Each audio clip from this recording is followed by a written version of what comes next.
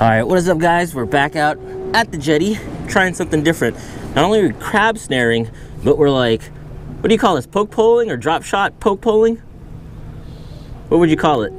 We'll call it jetty jigging. How about that? Jetty jigging. 2 rod maximum from any structure in California. That's why we're gonna have 1 rod soaking for snares and 1 rod for our jetty jigging. So I have this snare here. This was given to me by Big E. So we're gonna cast this in. I got chicken and sardines. Gonna cast it out that way. And while that's soaking, we're gonna go over here, meet up with Chris and learn about his jetty jigging techniques. All right, now that we have our 2 crab snares soaking, it's time to jetty jig. And if you guys don't know who this is Chris. He goes by ChriSFishDish. He has an awesome channel, and I like to consider him the other sushi chef, the sushi chef that you don't know about. He has a specific technique to pull monkey face eels out of the jetty without a poke pole. And if you notice, we have heavy to medium heavy bass rods here with like 50-pound braid or so, and his custom jigging setup, which is actually pretty cool. So it consists of a torpedo weight with a squid skirt, an open sidewash hook, and a squid head. So with the action and the scent of the squid, if you're a monkey face eel, if this plops right down on your head, how can you not? I've never really had luck poke poling, but I'm gonna give jetty jigging a shot. And yeah, do you want to tell us where we're fishing? So when I'm fishing for monkey face eels, I'm looking for these holes there on the edge of the jetty. If they're not there within a couple minutes, just move over to another spot, and if there's one, keep going. Most likely there'll be another one right in there. I've caught 3 in the same hole one time. If anything, I always look for the kelp beds because that's their main diet anyway. You know, the squid comes around, that's just candy to them.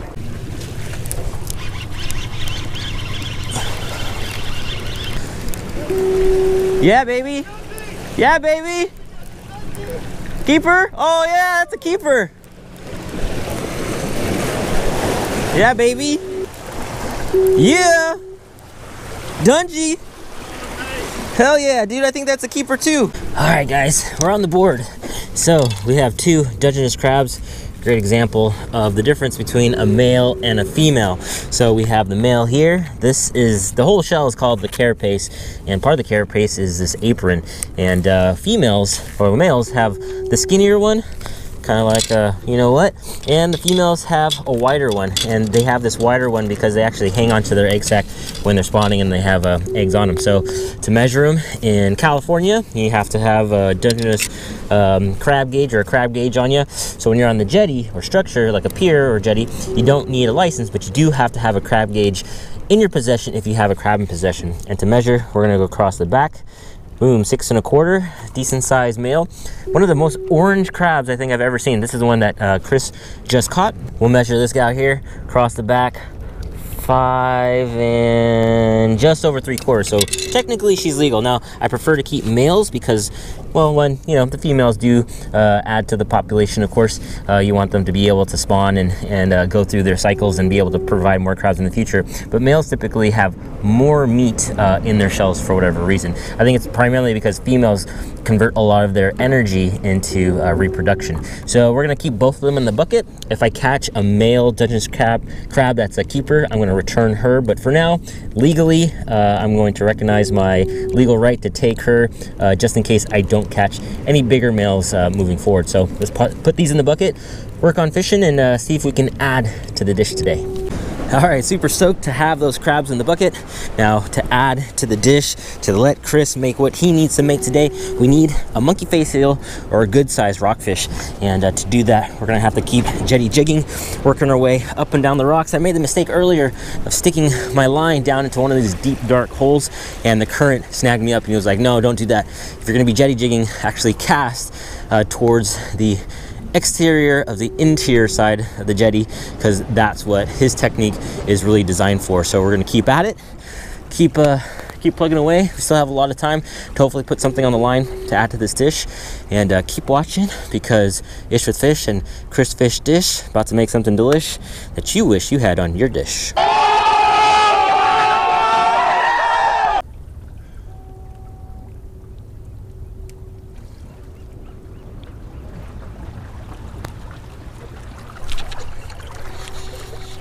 Oh, rockfish! Yeah! Hell yeah! Yeah! My first Jetty Jigging caught fish, little brown rockfish, I believe. Now he's tiny, he's a juvenile, and you can catch much bigger ones out in the reef. But because of what we're doing today, I'm gonna throw this guy in a live well and hang on to him until I catch something bigger. If not, Chris said he could definitely turn him into something pretty cool. So we're gonna hang on to this guy, keep him alive, and then come back to this spot and see if we can catch something a little bigger.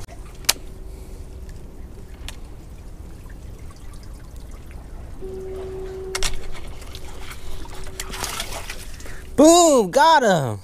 Hell yeah! It's a little bit bigger, not as big as Chris's, but yes! What is that? What kind of fish is that? Is that a little, maybe a little copper? Something like that? Boom! I knew there was somebody in here. Put some fresh bait. Little patience. Got him. Alright, I have a crab.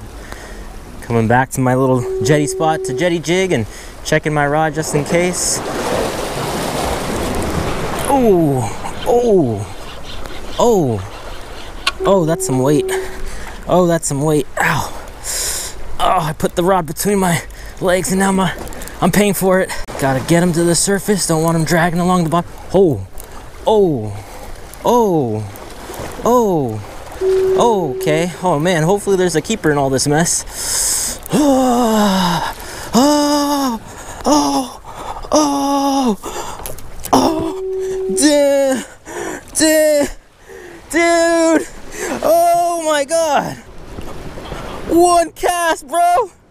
Keeper dungeness, huge rock crab and a little female. Damn, dude, look at the size of that rock crab. Dude, look at that triple insanity, man. The little e-snare, I'm telling you, his snares are magic, and he doesn't sell them.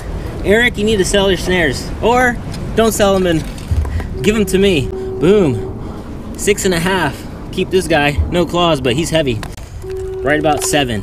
So massive, massive, massive red rock crab, dungeness crab. This is what I came for right here. Woo! And I got some fish to boot. Heck yeah, man. Good day, good day.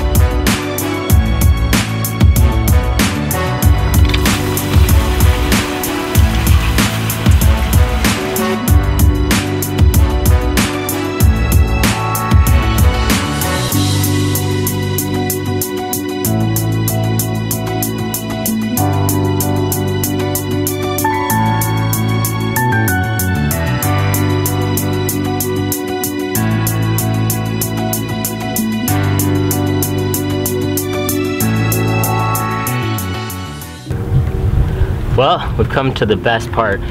Dude, it was an epic morning. Not only did I catch my first jetty jig fish, multiple fish, I caught some awesome crabs. I think I had the best jetty day crabbing and fishing in a long time. This is the first time I caught, I think, a triple with multiple keepers. So that was pretty. That was nuts. That was pretty cool. That was crazy. I'm surprised my rod didn't break. Well, after all of that, Chris did his thing. He worked his magic, and boom. Tell us what we have. You know what? Out of that one dungey that I caught earlier, we were able to get enough meat to make 2 California rolls and another roll with the deep fried rockfish on top also. Yeah, he caught a pretty awesome rockfish. I mean, the thing was big. I mean, it was definitely a keeper, you know, charter wise, let alone pulling it out from the rock. So I'll let you guys check out that catch on his channel. And man, you ready to dig in? Let's go, man. Let's go. Let's do it. Let's do it. Yeah. All right, so we're gonna take our wasabi relish. He said it's better than the powdered kind. So he says take a little piece, put it right on the tobiko. Exactly. Start on top. Especially if you love wasabi, you're definitely gonna love wasabi. All right, here we go. The first bite right here, fresh caught rockfish and dungeness crab from the Half Moon Bay Jetty. Yeah. Here we go.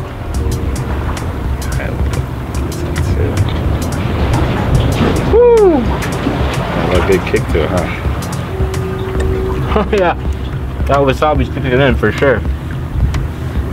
Man, it's like a fresh, hot taste and gets you like on either side of the tongue. All right, we're gonna dig into the California rolls now. All right. Go right over here.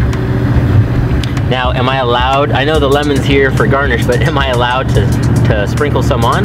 Hey man, do whatever you want. That's right. You know what? That's goddamn right. Take the lemon, little spritz.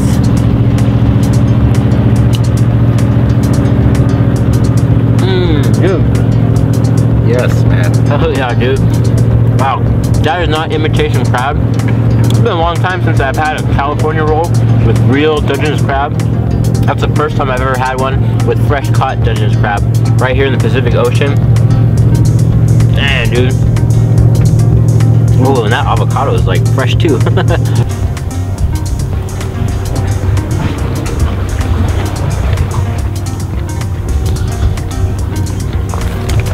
Woo! Yeah. Dang.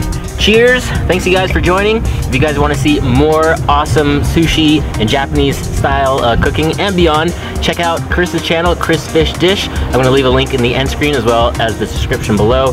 He not only does sushi on the jetty, but he does it everywhere, man. Yeah, if you guys want to see fresh caught stuff and fresh Japanese style cooking and more, he's the man right here, ChriSFishDish. Thank you guys for watching. We're gonna go finish this and we'll see you guys in the next one.